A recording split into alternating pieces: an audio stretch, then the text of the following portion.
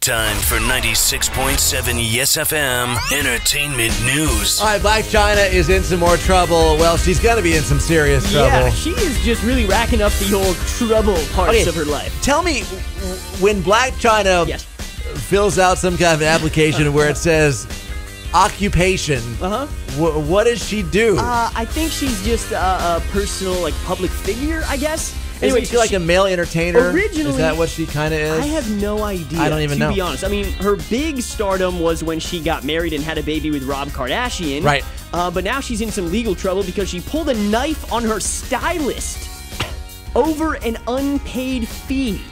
And she might even have more trouble because she's now been slapped with a lien from her lawyer over an unpaid bill. Now, yeah, this is kind of like a pattern here because she didn't pay the stylist, so then she pulled a knife on her, and then she didn't pay the lawyer.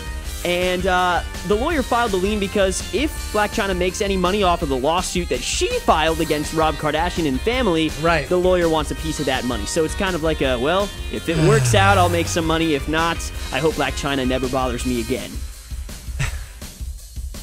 It doesn't make any sense. These people just need to go away. Yeah, and some of them can just leave and we would never miss them. Ariana Grande, she's not going anywhere. Puts up a picture of herself online. Yep.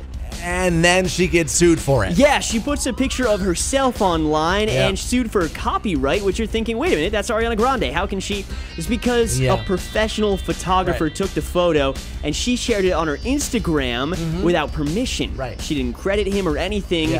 So this is where it's shocking to me.